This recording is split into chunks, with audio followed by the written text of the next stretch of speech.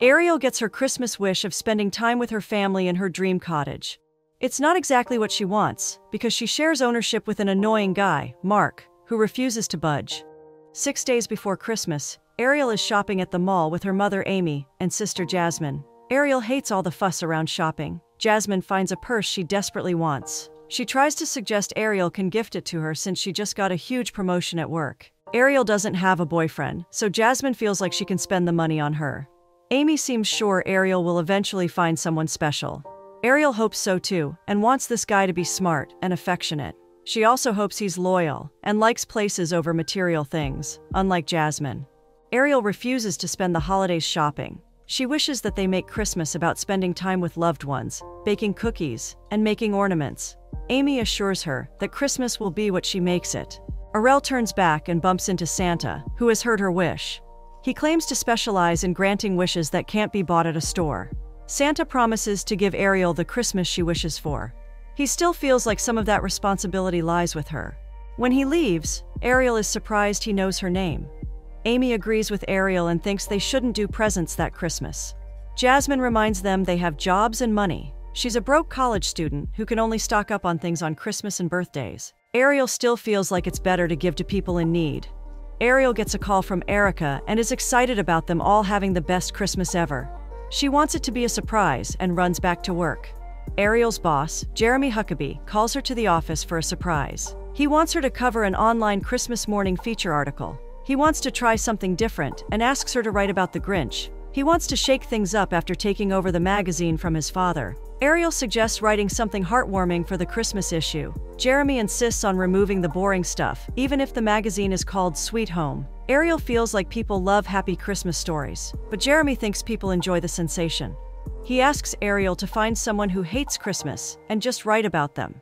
Ariel starts driving to Winter Springs in North Carolina and arrives at Mountain Holly Cottage. Her phone runs out of battery, and she realizes she doesn't have a charger. She's still excited to own the cottage and hands Erica a cashier's check. Erica informs her about a slight hiccup a few days ago. There was another interested buyer, but she used Ariel's top price and won the bid. Erica asks her to be careful of the candy cane since they mark the property line. Ariel loves the place, and Erica still can't believe it was available for such a great price on the market. That's surely a catch. It's fully furnished, and Ariel can already picture a Christmas tree there. She's excited to show it to her family and imagines everyone sitting by the fireplace. Mark walks into the cottage with his realtor, Nick Sage. Erica and Nick both think that their clients own the cottage. They exchange papers and realize that both Ariel and Mark's offers were accepted. Ariel feels like they can clear this up with the seller's agent, but there is none.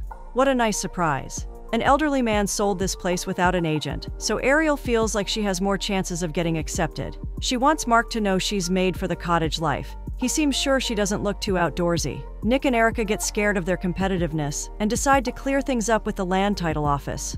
Ariel and Mark agree that a skylight would be good to bring in the natural light. Ariel suggests talking to a professional about it when she moves in. He points out that he's a professional. It makes sense to her that he's a contractor. She feels like that his kind of people turn these gorgeous places into condos. She doesn't think he doesn't deserve this place, which makes him more determined to fight for it. Erica and Nick have spoken to the former owner, Mr. Noel. He doesn't remember which agreement he signed first. According to the land title office, possession will be the determinator. Ariel wants to head home and call her lawyer in the morning to deal with it. When Mark wants to do the same, Erica explains the situation. According to the law, the first person to leave the property will forfeit their right to it. Now it's getting exciting. They're supposed to stay and negotiate possession amongst themselves. Ariel requests Erica to get some makeup staples from her house, while even Mark starts planning to get stuff for a week. Erica explains that this cottage will be back on the market within a week if they don't decide. It will also have the condition that neither of them can purchase it again. Ariel tries to persuade Erica, but she and Nick are still getting their full commission. They're not worried about the clients anymore and decide to leave. They remind them that the offer expires the day after Christmas. Ariel wonders how she'll get her work done. Mark suggests she can just drive back to her house. She refuses to budge and tries to figure out sleeping arrangements. Mark tries to scare her by asking how her boyfriend or husband feels about her living with a stranger. She clarifies that she doesn't have a partner. She also thinks he'll have to do more to scare her. She takes the nice room first and shuts the door on him. Mark calls his younger brother Trevor. He asks to speak to their dad, Duke, and invites them to the cottage. He explains that he's keeping his promise of getting them the cottage. He also explains the Ariel situation. Ariel hears something and walks to Mark's room to overhear his conversation. Mark admits she's pretty and a smarty pants, which feels like his type to his family. Mark finds Ariel right outside his door. She pretends she was looking for the bathroom. She finds that the water is shut off and there's just one towel. She informs Mark about the water situation and how the shut-off valve isn't in the bathroom. Mark thinks it must be under the house. He starts reading a book and doesn't want to help her. He suggests she can just go back to her working bathroom at home. The other option is for her to look outside for the valve with the bears. She sits with him and decides to wait till he needs to use the bathroom too. He agrees to help but asks for a flashlight. She has one in her car and carefully reaches for it without crossing the line. When Mark fixes the valve, Ariel remembers she has food in her car. Mark is grateful that she's sharing his food with him. They're both from Charlotte and bond over that. He's not excited for Christmas but claims he's not a Grinch. Ariel remembers her meeting with Jeremy and how he needs her to interview someone who hates Christmas. She gets interested in Mark's story of how he's not into Christmas. He doesn't want to discuss details and asks about the article she's working on. She explains that she works for the Sweet Home magazine. She wonders what made him buy the place. Mark explains that it's mostly for his family. He's heading to Australia for 2 years and 3 weeks. He's an on-site architect for a building he designed with his brother. He explains that he was a contractor. His father has been one for 30 years and he wanted to follow in his footsteps. But Duke had better plans for Trevor and him. Ariel asks if she can use Mark's phone since her battery is dead. Mark pretends his phone isn't working either. She's sure he heard him talk on it half an hour ago. Mark pretends he was talking to himself and didn't bring any charging cables too. Ariel gets angry and takes away his plate. She knows he probably called his family. She feels bad for sharing her meal with an ungrateful person like him. That night, Ariel quietly sneaks into Mark's room while he's dreaming of someone pretty. Who could that be? She charges her phone from his cord and calls someone. He finds her in the hall in the morning, and she falls on him. Since they don't have a tree, she's improvising with the lights. She's hoping her Christmas spirit kicks him out of the house. She wonders why he hates Christmas, but he refuses to share anything. Duke and Trevor drive up to the cottage, and she taunts him for pretending his phone isn't working. Duke asks Ariel to forgive Mark because anyone can see she belongs in the cottage. Ariel loves that he's on her side and warmly welcomes him. They have brought a lot of supplies, and Duke brags about their cooking. Mark's cooking is terrible, but they hope he learns overseas. Ariel remembers what Mark mentioned about Australia. Trevor feels like he should be going instead. Trevor is also an architect, and they worked on the designs for the new project together. Ariel insists they need to make homemade cookies for Christmas, and Duke hopes she's baking. Mark reminds Duke that she is the enemy, but Duke refuses to starve her on Christmas. Ariel teases Mark about his family plan backfiring. Ariel's family also drives up to the place, and Mark realizes she used his cord to charge his phone. Ariel introduces Amy, Jasmine, and her dad, Peter, to the Hendersons. She's warm to Trevor and Duke, while she's not happy about Mark. They're all excited to spend Christmas together and start unpacking all the new supplies.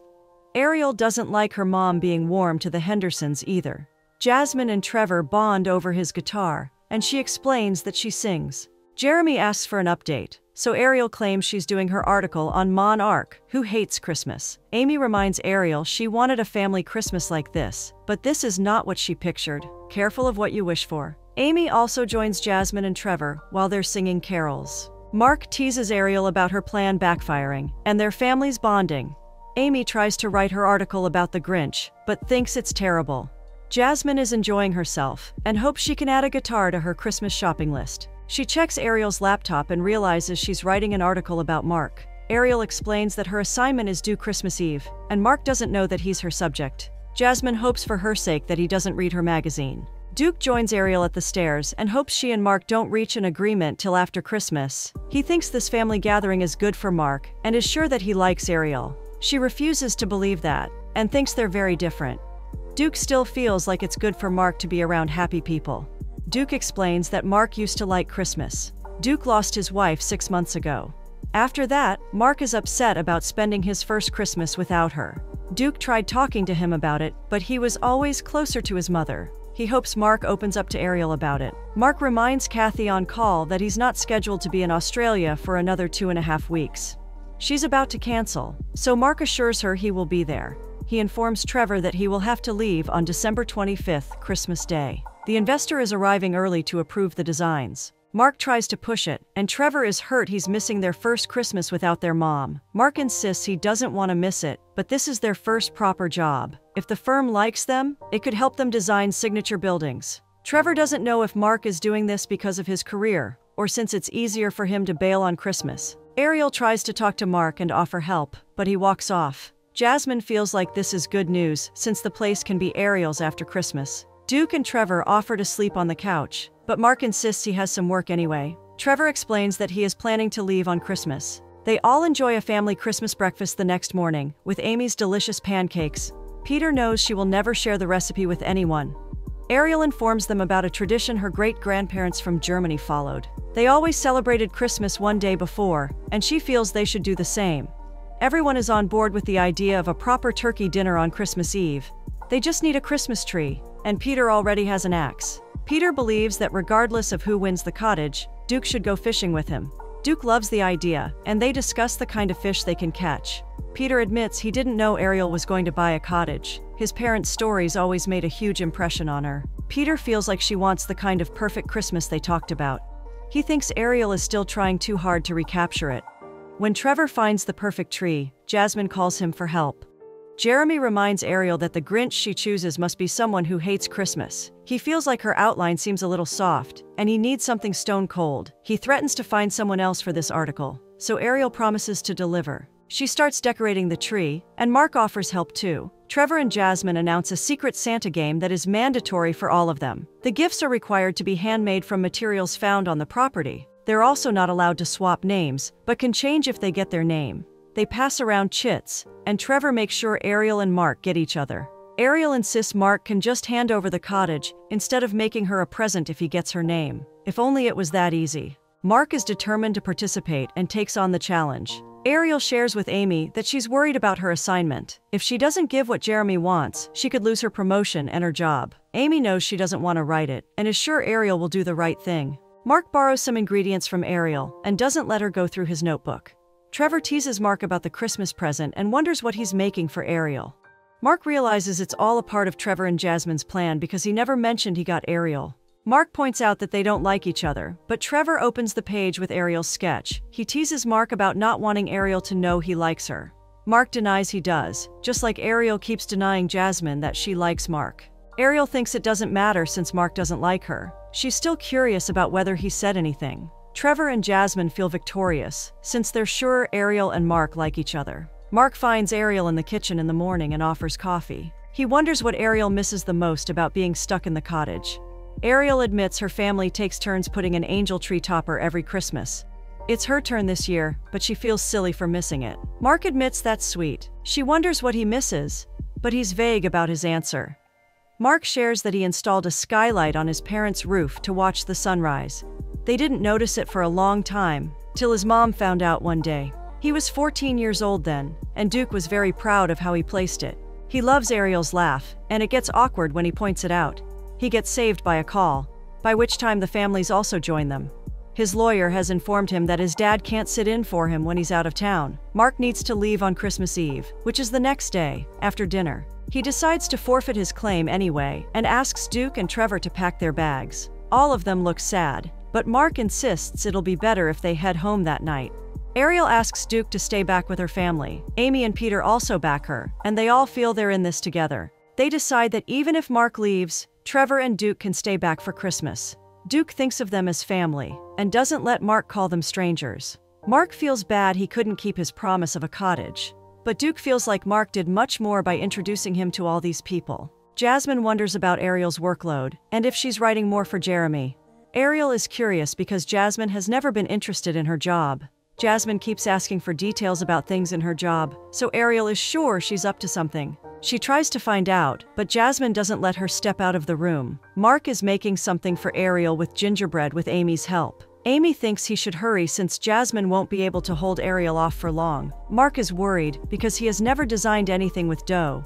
Amy is sure Ariel will still love it. Mark thanks her for letting them stay, but Amy wouldn't have it any other way. This is the happiest she has seen Ariel in a long time. Duke loves how comfortable Ariel is with cooking. His wife, Sally, was also a great cook. He remembers her favorite Christmas recipe as a sweet potato mash with pecans and raisins. He feels like his sons miss it, and they eat it like dessert. Ariel guesses that the pecans were candied when Duke confirms that they were sweet and crunchy. Sally had a secret ingredient she never told anyone about. He remembers that it tasted fresh like the morning sun. Well, that's surely helpful. Ariel wonders why Mark didn't follow in his footsteps and become a contractor. Duke is glad Mark is smarter than a lot of architects they worked with. He's proud that they just use his designs now. Mark even forced Trevor to go to college even when he was hesitating initially. Duke explains that Mark wanted to buy this cottage because he made a promise to his mother. They used to have a cottage to spend the holidays in. They had to sell it for Sally's treatment when she got sick. Weeks before she passed away, she made her sons promise that they would find a cottage for Duke. When Jasmine notices that Mark is busy with the deck, she gives Ariel the green signal. Ariel makes Duke and Trevor try her different variations of sweet potato mash. The last one tastes exactly like how Sally made it, and they feel victorious. Ariel starts writing her article about Christmas in the Pines, but Jasmine suggests she should join Mark. He's fixing the porch for her because her family has been very kind. Ariel admits she doesn't want Mark to miss Christmas, even if he doesn't like it. Mark is glad his family is with hers because he wants them to be around happy people. Mark doesn't know what he needs, and it's something no one can buy at a store. Ariel understands that he misses his mom, but knows she wouldn't want him to hate Christmas. She feels like it's a time for hope and forgiveness, even though nothing will replace her. Mark remembers how amazing she was, and his Christmas memories are all about waking up to her cooking. She used to start baking a month before Christmas, and the neighborhood smelled like cookies. Ariel assures him their cottage will smell better the next day for dinner. She also knows Duke loves him a lot. She assures Mark that all of them are there for him. Ariel continues writing her article and sends it, but she doesn't notice an error. They run out of pine cones and need a lot more to decorate the tree. Mark suggests checking the attic, which shows a lot of potential. He asks Ariel to find anything nice to make ornaments with. They find paint when Trevor and Jasmine also join them. Trevor suggests they can make wooden balls with the extra wood on the porch. He's sure they can whip something up with some tools in Duke's van. Ariel asks Jasmine to help her find things to decorate the balls with. Mark finds a tree topper box and takes it with him. Jasmine wonders how it's going with Mark, but Ariel feels like she won't see him again when he leaves. Trevor suggests Mark should talk to Ariel about his feelings before he leaves. Jasmine points out that Trevor is sure Mark likes her. Mark thinks there's no point in sharing his feelings because he'll be in Australia soon. Ariel admits that she likes him, and even Mark blushes when Trevor thinks she likes him.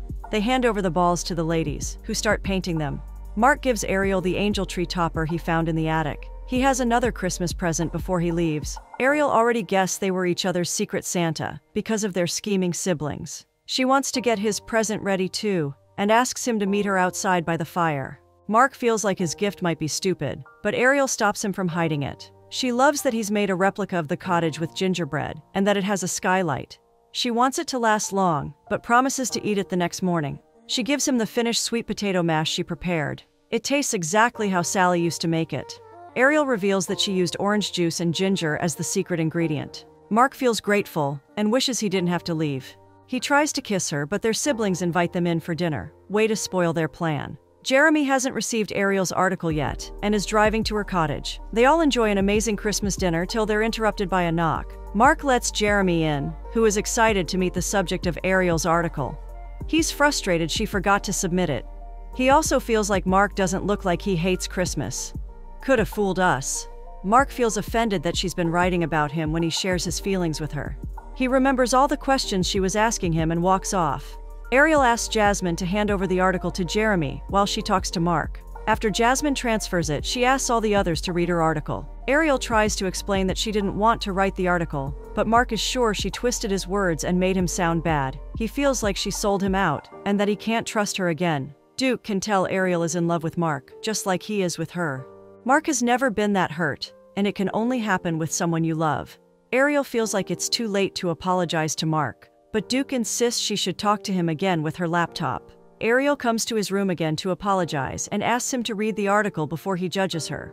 Mark starts reading the article, where Ariel mentions how she usually makes sure she has a perfect Christmas. She admits she has realized she doesn't cherish what's in front of her. It makes things perfect always. She discusses Mark's family, and how hard it is for them to spend Christmas without Sally. She feels bad for complaining about not having a perfect Christmas when Mark's family is trying to make the best of what they have. They have made her realize Christmas is about being present for the ones we love. She also realized it was very important to find a missing ingredient in a recipe and help someone fulfill a promise.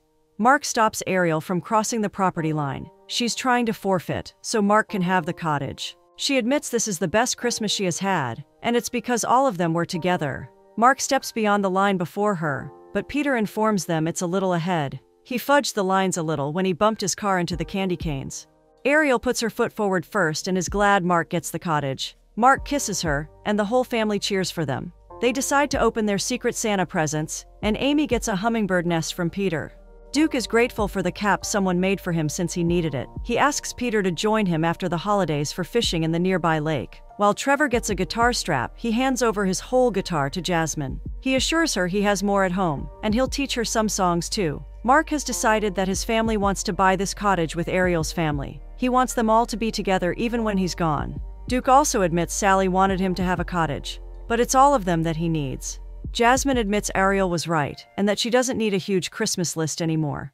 The owner, Mr. Noel, arrives, and he turns out to be the same Santa Ariel met at the mall. What are the chances? When Mark excuses himself for a call, Santa asks if Ariel got the Christmas she hoped for. She admits it was great, but he knows it wasn't perfect. He thumps his stick on the floor, and it takes out some sparks. Mark informs them that his meeting has been pushed to the second week of January. He also wants Trevor to take up this project instead and feels like he's ready for it. Mark has another reason to stay and wants to be with Ariel. Santa refuses to take credit for this. He claims Christmas is what she made it, just like Amy told her earlier. Mark takes Ariel outside and kisses her.